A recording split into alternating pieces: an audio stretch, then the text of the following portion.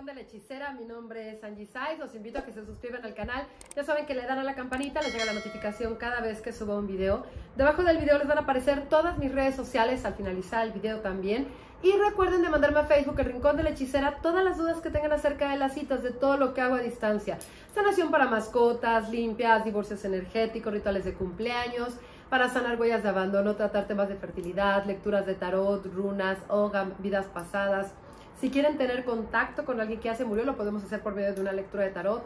Hago muchísimas cosas. Mándenme un mensaje a mi página y ahí voy respondiendo todas las dudas que tengan acerca de las citas.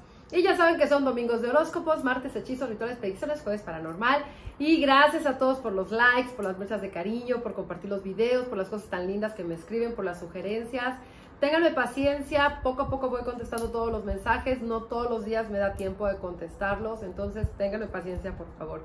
Hoy vamos a platicar acerca de la energía de los panteones, porque recibo muchos, ahora sí que muchos mensajes y muchas preguntas de qué pasa, por ejemplo, si a alguien le hacen un entierro, o si de repente aparece tierra de panteón afuera de su casa, o que de repente a lo mejor se encontraron una foto en el panteón y que era a lo mejor de alguien conocido. Miren, todo lo que tiene que ver con velorios y con panteón no tiene, o sea, no tiene una energía, porque ya no está vivo, sino más bien la vibración que hay ahí es completamente baja. Aunque hayan ahí seres de luz, porque a lo mejor murió alguien que ustedes querían mucho, recuerden que cuando alguien muere, solamente queda ahí el cuerpo, no queda la esencia de la persona. Entonces, en un panteón no vamos a encontrar seres de luz, ni vamos a encontrar guías, ni vamos a encontrar nada bonito. Aparte, ese tipo de lugares, la energía que tiene es de tristeza, de enfermedad, de duelos no resueltos. Hay personas a lo mejor que se fueron por enfermedad, porque ya era, a lo mejor ya estaban muy grandes, o de repente a lo mejor pasaron mucho tiempo en agonía, o eran muy jóvenes y causaron dolor en la familia, o hubo un accidente, o pasó algo así como, no sé, a lo mejor un asalto o algo así. Entonces, todo eso, pues toda esa energía o esa vibración negativa se va quedando en esos espacios. Cuando vamos a un velorio, no sé si se han fijado que van y de repente a lo mejor al día siguiente o 2 o 3 después se sienten como si les hubiera pasado un camión encima. No por la tristeza, sino me refiero como no tener ganas de nada, que digan, híjole, siento como si no tuviera energía, como si me hubieran chupado la energía. Y efectivamente eso pasa. Nos chupan la energía porque el lugar a donde vamos es una energía de baja vibración, donde hay tristeza, dolor, personas que lloran, personas que se deprimen, personas que a lo mejor de la tristeza tan grande ya no quieren estar. Entonces todo eso va haciendo que si nosotros estamos en una vibración baja porque estamos pasando por un dolor fuerte, esa energía se apodera de nosotros, por así decirlo, y nos baja ahora sí que hasta el suelo.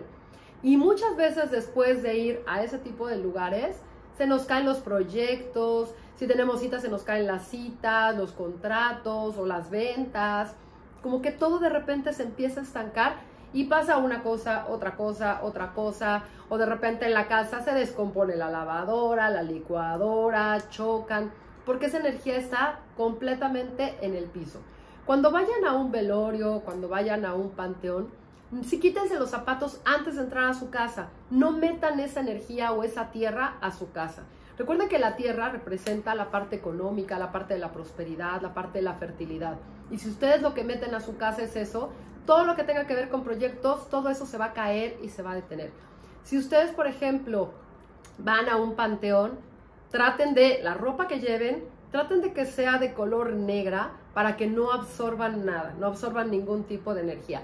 Y antes de que vayan a entrar a su casa, bueno, a lo mejor no digo no en la puerta, pero me refiero antes de que a lo mejor entren a la recámara y se sienten y todo, quítense esa ropa, a lo mejor métanse al baño, cámbiense, báñense y esa ropa lávenla, pero laven la parte no con la ropa de las demás personas si esas personas no fueron a ese lugar.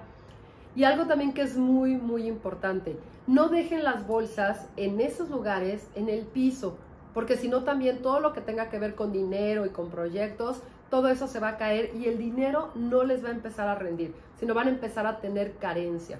Entonces es muy importante que se vayan a limpiar antes, o sea, que se limpien ustedes o que se vayan a limpiar con alguien como ustedes quieren, antes de ir a ese tipo de lugares y después de que hayan ido, para que al final cuando ustedes vayan tengan una energía diferente, no absorban todo lo negativo de ahí y cuando se vayan o ya no, bueno, ya no estén ahí, no lleven esa energía ni a su relación, ni a su casa, ni a su familia.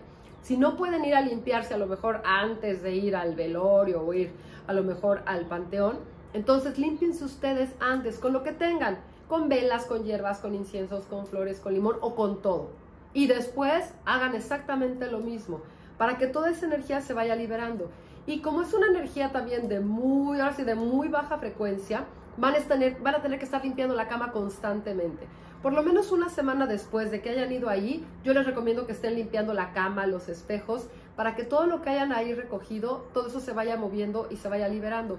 Porque muchas veces después de ir a ese tipo de lugares, se les pega un muerto y se lo llevan a su casa o a su oficina. Y también todo se detiene, todo se estanca, se sienten súper pesados, se sienten súper deprimidos y no avanzan. Entonces es muy importante que muevan esa energía cuando van a ese tipo de lugares. También cuando van a los hospitales. Entonces, esa energía, les digo, es algo que nos va como succionando, como si fuéramos una pila. Y nos va, ahora sí que dañando, aparte de que el campo energético, también nos va dañando en todo. Recuerden que las emociones, cuando se bloquean, se convierten en dolores, enfermedades, malestares. Y si nosotros emocionalmente estamos tristes o estamos preocupados, o estamos a lo mejor pasando por un duelo, por un mal momento, pues esa energía está completamente abajo y es muy fácil que cualquier cosa se nos pegue. En los hospitales también hay muertos, porque hay personas que también están ahí con esa energía o con esa vibración y hay mucho dolor también y mucho sufrimiento. Entonces igual, cuando vayan al hospital, no metan esa ropa a su casa o no metan esos zapatos hasta, por toda su casa. Quítenselos en la entrada, límpialos con un incienso o con un poco de sal, ponen la suela y le pueden poner un poco de sal, para que esa energía no la metan ahí. Y algo también muy importante, si de repente, por ejemplo, luego me dicen, oye, ¿qué pasa si a mí me hicieron un entierro en un panteón y no sé en cuál panteón? No se preocupen, no tienen que saber en dónde. Cualquier trabajo de brujería se puede quitar, no necesitan saber exactamente el día que lo hicieron y en dónde lo pusieron o en dónde lo enterraron. Lo importante es mover esa energía para que a ustedes se les abran los caminos. Entonces, bueno, ya saben, cada vez que vayan al panteón, qué es lo que van a hacer. Pueden ponerse también un ajo en el ombligo para no atraer ese tipo de energía. Recuerden que por el ombligo también se mete toda esa energía negativa. Es un centro muy, muy importante. Entonces, pónganse el ajo. Ahí tengo un video de cómo lo pueden hacer. Y para que se vayan protegiendo y se vayan ahora sí que al 100 y no vayan con esa energía, no vayan cargando esa energía tan negativa y la lleven a su casa.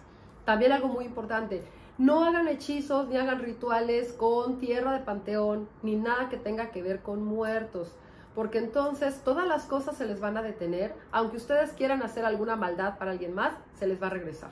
Entonces, no hagan ese tipo de cosas. Siempre piensen que cada vez que hacemos algo negativo, va a regresar hasta nosotros, o sea, para nosotros, 3 veces 3. Si hacemos uno para acá, 3 vienen para acá. Entonces, no hay que hacer nada negativo, ni hay que hacer cosas con ese tipo de vibración que es completamente baja, porque se nos van a estropear las cosas y se nos van a detener y bloquear los caminos. Bueno, cuéntenme cómo les ha ido cada vez que ustedes han ido ahí, si se cuidan, si se limpian, déjenme ahí abajo sus comentarios. Ya saben que les mando un beso con mucho, mucho cariño. Buenos días, tardes, noches, dependiendo del momento que vean este video.